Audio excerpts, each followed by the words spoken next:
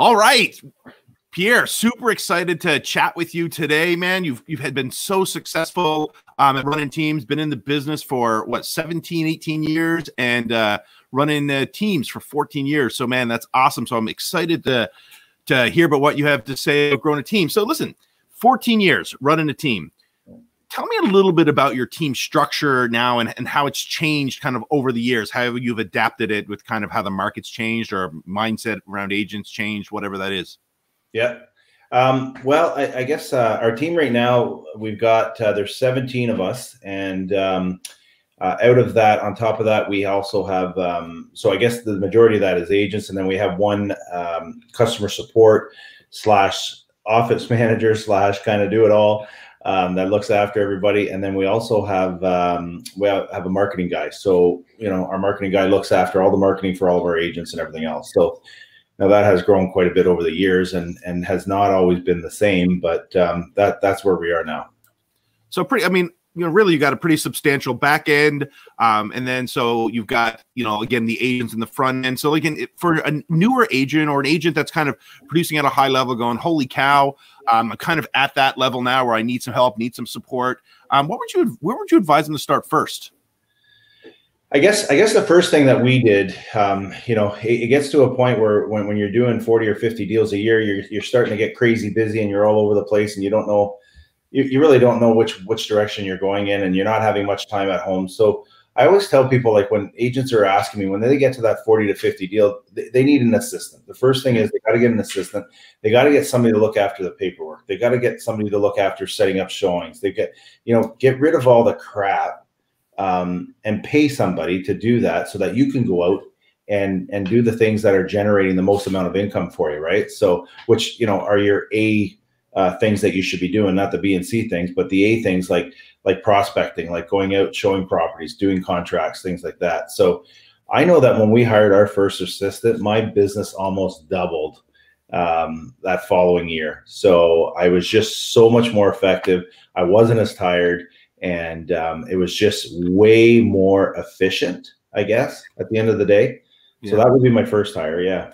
Yeah. It's like the old 80-20 rule, right? Like, as a single agent doing their own stuff, they're having to do 100% of the deal. But when you get to a point where you're hiring staff, you're looking to get rid of the 80%, right? The 80% that only brings you 20% of your results. So you can focus on the 20%, right? And that 20% really is, ultimately lead generation, writing contracts, going on appointments, all of that, taking listings. What I find is too many agents, they want to start a team just to start a team. It's not because they're so busy. They got this, I want to start a team.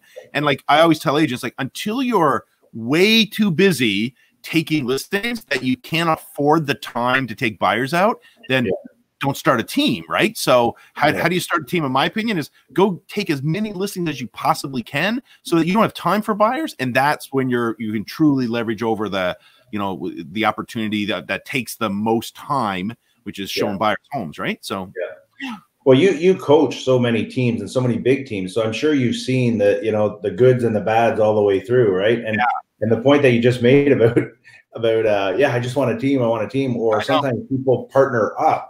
And the partnering up thing, I've yet to see it. I think I've only ever seen one successful partnership in my whole time in real estate in the 17 years. And the rest of them always fall apart because there's always one guy or one lady working harder than the other. And it's just, people get resentful and everything else. So yeah, but the team has to be, you have to build a team for the right reasons, for sure. Yeah.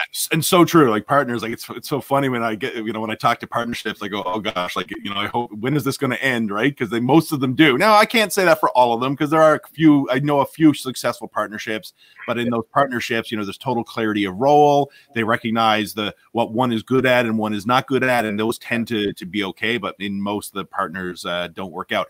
And the other thing is, always in an agent's mindset, they think their first hire is an agent. And that's the biggest mistake. That, like, what happens is they hire the first agent, it falls apart, and then they realize the right process. And like you said, the right process is, when you're so busy, you need to leverage off the paperwork and leverage off all of the stuff. And that's why the very first hire you hire is an admin. And when you do that, no different than what you had said, is, man, you can double your business just because you're giving away 80% of the work to an admin that is good at that. Because typically, like, agents like yourself are not great at paperwork, are not great at the administrative side. I know.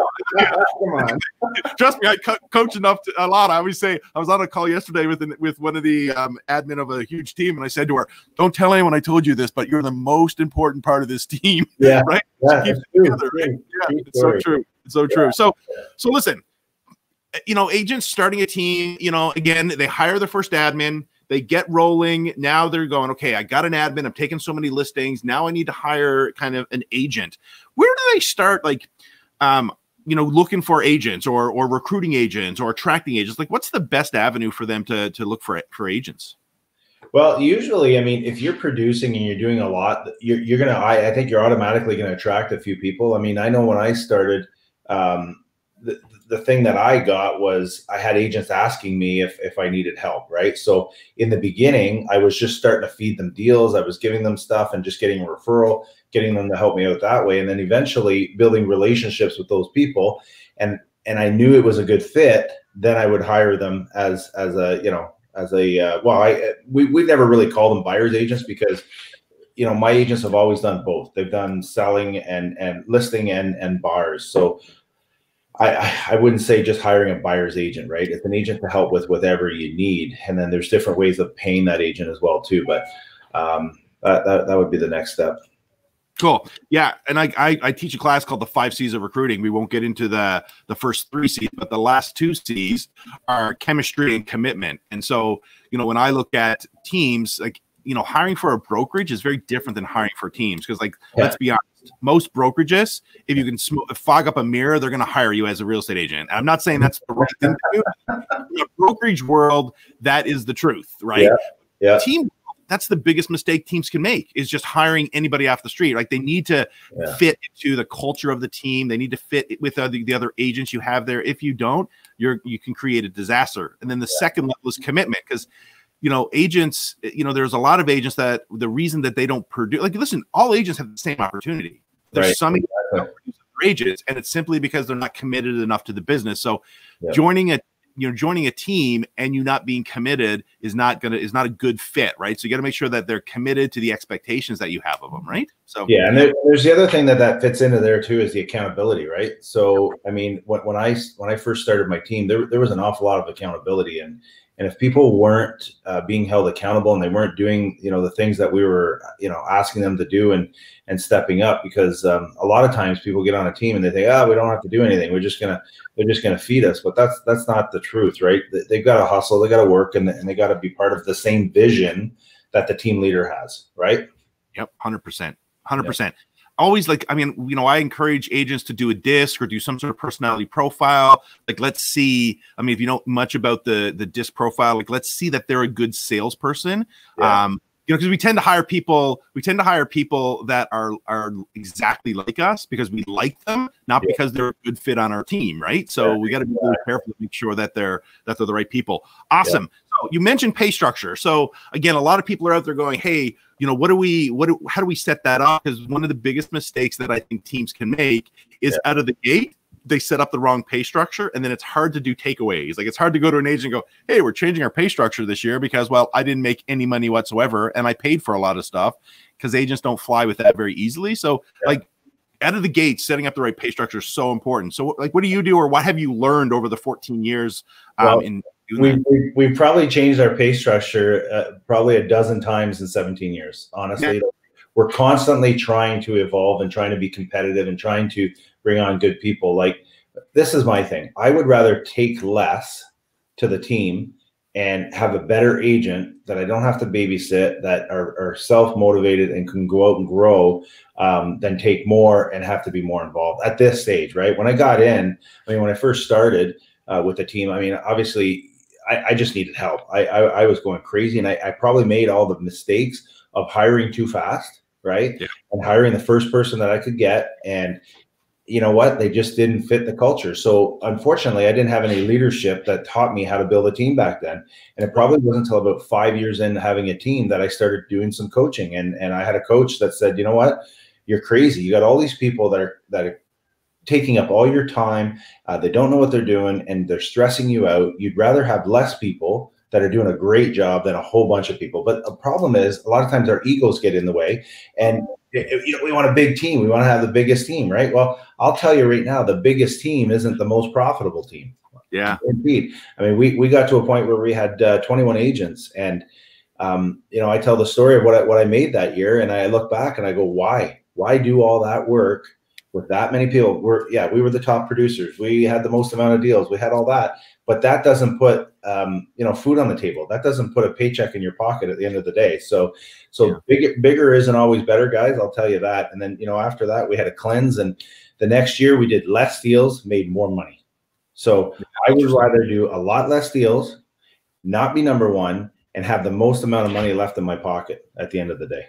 Yeah. And again, there's different types of teams, right? And truly, I've been in business for 23 years, real estate. And I had a team probably 10, 12 years ago. Teams didn't exist 10, 12 years ago, right? So when you entered into it 14 years ago, you were a pioneer in growing a team. So you didn't really have a lot of people to go to and say, hey, what has worked over the years, right? Back then, real estate was a single agent business. It really wasn't. No, I tried that. My last brokerage, I went and there was one guy with a team. There was only one other guy in my town with a team. And I went to him and I was like, oh yeah, I'm going to pick his brain. Yeah, he gave me nothing because I was a competitor. He gave me nothing, right? So, so having the coaching was great. But I'll tell you now, going back to when we're talking about split, when I first started, everybody was on a 50-50, but I paid for everything, right? Plus I applied leads. Plus obviously I gave them a lot of business to run with. So, I talked to a guy, and some people say, oh, 50-50, that's crazy. But it's just like charging commission. Some people charge 4%, some people charge 5%. But if there's value there at the end of the day, who cares? I talked to a guy actually in Ottawa, and he was on a big team there. And one night we were sitting there and we're having a beer, and he's telling me, I said, what's your split? He goes, I'm on a 50-50 split. And I'm like, holy jeez. And this guy does about 300 GCI a year, and he's on a team. He said, man, he goes, I don't care what I pay. I care about what I keep. And right now I'm keeping way more money than I've ever kept. And I don't have to worry about the hassles of, what's my next marketing plan? What am I going to do tomorrow for, setting up showings and things like that? He goes, I just go and sell houses and I make a ton of money and I'm profitable. And he's on a 50-50. Well, it's back to the 80-20, right? So a lot of those agents just say, hey, I just want to do the 20% because I'm really good at it. So if I have a team that gives me enough value that I can just, like you said, just go and sell and make, I know plenty of team members that are making $200,000+ a year on a team, but they're just going out and selling. They're doing what they love. And that's exactly it. They recognize if I step back and do all the crap I don't like, I don't want to do that. Right. Exactly. So what we've done now lately, what we've done is we've changed that. So we originally 50-50. Then I started doing 50-50 for listings, and I started doing 70-30. If they had somebody from their own circle of influence come in. And then now what we've done is we have them on a floating scale. So from 0 to 50 GCI, you're at this pay scale. From 50 to 100 and then 100 up, you're at the top pay scale. Okay. But these agents, I got a lot of agents that come to us and they go, you know what? I don't want to do the crap. If I can pay you that amount, I will keep more money and I can just have more time to golf, spend time with my family and do whatever. And you can look after all the crap. Right.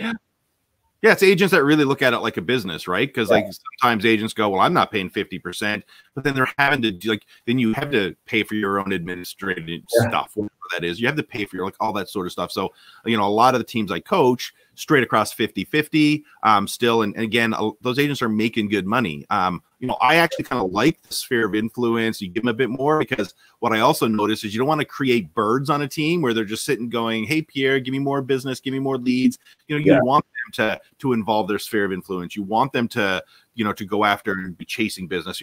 I want to, when on my team, I still want a hunter. I still want someone that wants to go hunt for business. I don't want sitting back, waiting to be served, leads, right? So, the fact that you're paying them more just encourages them to go after more of their own business, which is my opinion. Yeah, absolutely. And I think that's it's a fair model what we're offering now. We don't make as much money, but we have some really good agents and we have stability. And the problem is when you're on a 50-50 too, a lot of times agents will look at that and eventually, there used to be a time where people would come to us, they learn everything and then they go somewhere else. Right. So then you're starting all over, you're starting the training, you're starting everything else. So that's why we start them at the bottom and let them work their way up so that they can, graduate to something that's more affordable for them rather than leaving you. Right. So I'd rather make keep everybody happy. Yeah, I mean, I have a team that I coach in, I think they're in Colorado, and they have, I don't know, 20 some odd team members. But what they've done, and I think it's awesome, is they've taken their top agents, and to give those top agents opportunity, they built little teams under the big team, right? So they have their own little team and are showing assistants or whatever, and they build their team under the team. And again, that helps leverage the team leader, right? Because now the team leader just has to go in and check in with their, with their head people, and those head people running their own little teams. And that's how he's created opportunity for agents that are killing it. Now these agents are responsible to go out and build their own teams and do some of their own training. And while the team still offers that, they do it some of their own. And it's an amazing growth trajectory that I've watched this team kind of get to, where now the team leader is overseeing, other leaders, because he's brought up other leaders, and now they're overseeing teams, right? So it's awesome. Speaking of that, like you mentioned, kind of what do you do for a team versus them being as a single agent? So when someone comes to you and says, "Hey, Pierre, I want to join your team, but what are you going to do for me?" Like, what is your value proposition? What is it that exactly you do? Yeah, we actually do quite a bit. I mean, when you talk about team, like we run it as a group. Right now we're called the Nadeau Real Estate Group. We run it more as a group rather than a team now. Everybody on our team is our partner. So we never, if I'm sending somebody to an appointment, I'm never saying, "Hey, my assistant or whatever is going to go see you." It's my partner. My partner is going to come and see you. They're going to do the evaluation or whatever. Right. And so everybody's a partner. And I lost track where we were going with that. Like, squirrel. Listen, most agents are that way anyway. Like, hey, look, hey, someone walked by. Squirrel. That's awesome. That's what happens with us, right? What was the original question? So what were we talking about? So what we were talking about is like when an agent comes to you and says, "Hey, what value am I getting?" Value proposition, right? Okay. Yeah. So we actually offer quite a bit, because when agents come in, they become their own teams, basically. So they've got a marketing person working underneath them, doing all their marketing, social media, all that kind of stuff. Then we have, obviously we have our admin staff that look after a lot of the admin work for them, help them out there if they need something in a hurry sent off or whatever. So if they're on the road, they can call in, boom, it's done. But I have what I call an all-inclusive resort.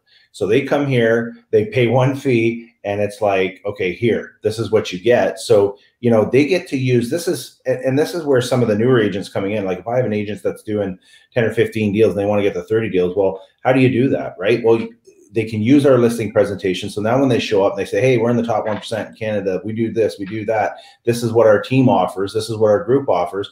It's not like even a brand new person I can get to beat out a veteran agent at a higher commission because of what we offer. So we do that listing presentation with them. We show them how to do that. We do training. And then also, we supply the stager, we supply the video photography for them, all their brochures, all their signage, all their cards. If they're doing mail outs and things like that, we supply everything. So this is the thing. I give them all the tools. They have to do the work. Yeah. Right? So I can give them everything, but I can't do the work for them. So we supply all that stuff. And we also supply leads for our team. Lead generating systems and things like that. So they get leads. And I think that's important when somebody's wanting to grow and get to that next level. And then when they do want to move on to the next level, then we have another tier that they can move on to. So yeah, it makes sense. So when you say you have leads for them, I think one of the biggest kind of myths out there is that I join a team and that I should just be handed leads and work the leads. And for me, I look at that and I go, teams that make that mistake in how they recruit tend to have a really their retention is terrible. They just keep going through agents and through agents, because it's hard to produce enough leads enough. When I say enough leads, I mean enough leads that turn into transactions to make an agent 100% satisfied. Not that they can't, but it's a struggle. So talk to me a little bit about that. When you say, "Hey, we provide leads," what does that mean to an agent? Does that mean, "Oh man, I can come and sit in the office and Pierre's just going to start throwing leads at me," or like, what does that mean? Yeah, well, that's a good question, because I mean, there's always like we've had ISAs, like inside sales agents, helping us with things, and that is the toughest role in the world to fill. Like it's so difficult. So we've gone back and forth. We've had the inside sales agents, and then we've also had where the agents are getting the leads themselves, right? So when they are getting the leads, I mean, it's their job to follow up with them. We have a CRM for them all set up. They got their own websites and everything else. So when they go in there, we supply the leads. So when somebody lists a property, we'll do a banner, we'll do some Facebook advertising, and we do a bunch of that anyways for each individual partner. And then those leads go back to their website, which is KV Core. And at that point, it's up to them to follow up, and they have a drip system and all the trainings in place for us to do all that. So that's the part. Like, it's like going to an open house, right? You go into an open house, you got to close the deal. Like, you gotta ask the right questions to close those people, right? Well, it's the same thing on the phone, because I think generating leads and lead gen now has become the new open house. It's become, now it's not everything. And I tell the agents that it's one pillar. That is one pillar. You need, at least seven pillars to make 100 grand a year. So that's one, right?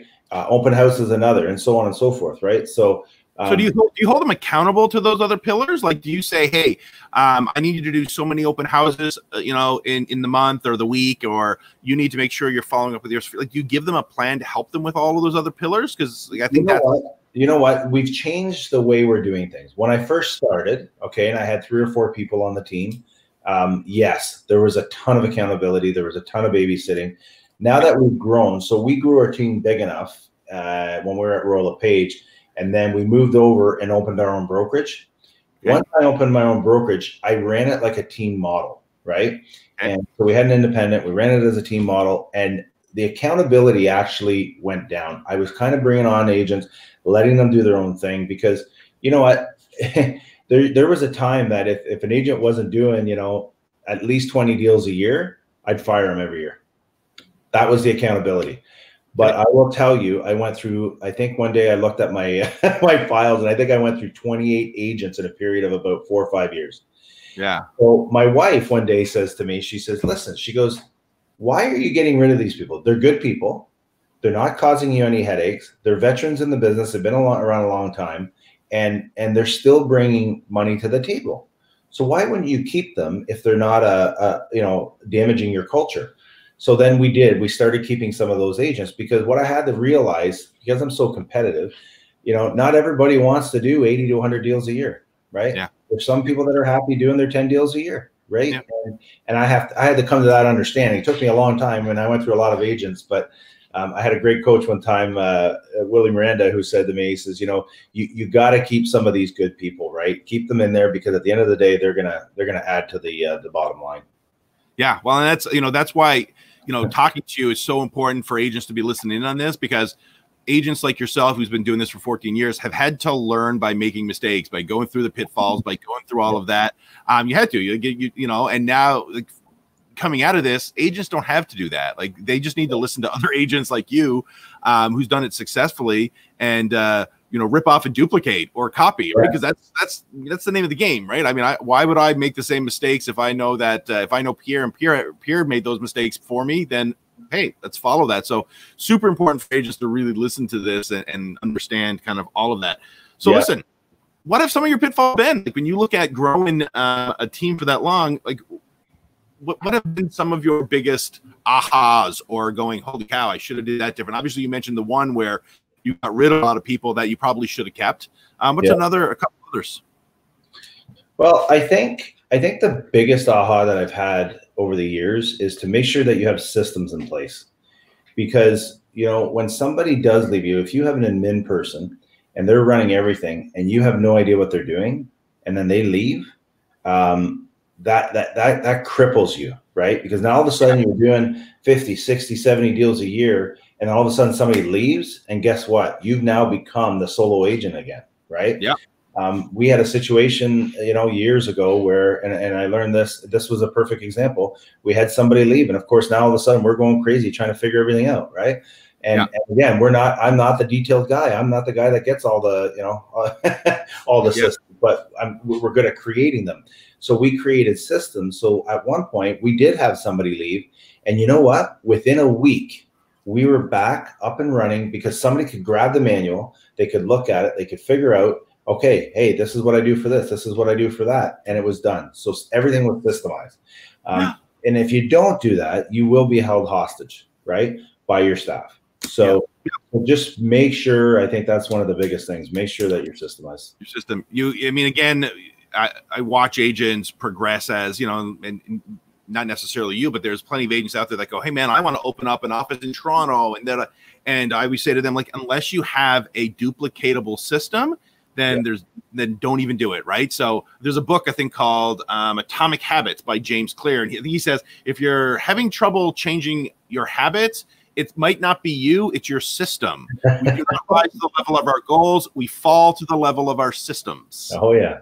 Right. So it's one of those things that, you know, if you're going to do it, and we should just create duplicatable systems so it's easy for people to fall. Like, we also, you know, think about, oh, running a team is so difficult. Everyone's always coming to me. Well, if you've always got the same people coming to you and always got the same questions, there's a way to solve some of that, which is create a system around it so it's easy for them to follow, right? Yep. And there's all kinds. In fact, I'm working on creating a system for some of my clients right now and helping them to create that duplicatable model. And, you know, your team is going to be very different than any other team, but I think there is a template that at least you could follow that we've learned over the years to, you know, be successful. If you're not good at, this is what I'm going to say too about systems. If you're not good at creating systems, get involved with a company that does have systems. Get involved with somebody who is going to help you, you know, with those systems, and you can copy their systems, right? Because you don't have, like, that's the problem. I tried to figure it out all on my own, right? And it wasn't until I started paying for coaching that I realized, you know what? I don't need to figure all this out. It's already out there for me. I just need to grab it, implement it, and be done, right? Yeah. Yep. So I think that was the most important part. Yeah. And that's why we're creating that manual because of that, because like it is an easy, like, I mean, when I've watched, you know, I've been a coach for 10 years. When I watch people struggle growing a team, and I simply go, man, like, it's out there. Go look for it. Go create your system first. Like, we don't take a vacation randomly. We plan and we, you know, look at all that. So it's the same with your business. Like, you just don't go out and go, hey, I'm going to start a team without planning and creating that system. Cool. All right. So listen, we've been chatting about 27 minutes. We're kind of coming up on 30 minutes here. Thanks for everything that you've shared. That's awesome. I want to ask you one more question. Yeah. Kind of one piece of advice that you would give to someone that wanted to start a team that you've learned over the past 14 years? If there was just one thing that you would say to somebody, what would it be? I think the biggest thing, I've been thinking about this, you know, you kind of gave me an idea yesterday what we were going to talk about, and I've been trying to think about this. And I think the biggest thing is you need to get a coach or a mentor or somebody who's done it before to lead you, rather than trying to reinvent the wheel. And then get yourself in the systems. Like, I mean, we started building a small team, then we went to a huge team, then we scaled back a little bit to having a more profitable team. And now we're in a situation where, you know, we're lined up with coaches and training companies and different things, where we're now building a team across North America, which is a whole other, you know, conversation. And if anybody wants to know about that, you know, just reach out to me. And if any of the stuff that I've talked to you about appeals to you, reach out to me, and I'm more than happy to give you all my secrets of what went wrong, what didn't go wrong, what I would suggest for you, because everybody's situation is a little bit different. So if I could say anything, get yourself a coach, get yourself a, you know, somebody that's in leadership that knows what they're doing, and pick their brain like crazy, because that's all I did for so many years, and then just kept readjusting. And what was the one thing we said? Hire slow, fire fast. Right? Hire slow, fire. I mean, everyone's in this big rush, right? So everyone's in this big rush to grow a team, and they don't need to be, right? Like, so hire slow, fire fast. Exactly. One of the things that I really appreciate about you is you've been doing this for 14 years. You're super humble. And, you know, I mean, you invited me to a bunch of masterminds. Like, you're always looking to learn and grow. And you know, I love people like that, because I've been doing it 22 years, and I learned so much from great friends and mentors like you, you know, by just keeping an open mind and being willing to hear why, when, and how people have done it and found their way through mistakes or successes or whatever. So if someone wants to get in touch with you, how do they get in touch with you? You know, they can reach out to me anywhere on Facebook, or you know, my cell number is 613-539-9950, and they can track me down somehow. But what's your email? What's your email? Just dot Nadeau at exprealty.com. Cool. All right, Pierre, listen, thanks. Appreciate your time today. Hope you guys out there, listen to what Pierre said. He's helping you pave the way to a more smooth and successful path, because it doesn't have to be as rough as I think Pierre probably and I have felt it over the years. And listen, man, appreciate your friendship, and I look forward to working with you, along the path. Yeah. Awesome, Jared. Thanks for having me. I'm honored to be here. Thank you. Thanks, bud.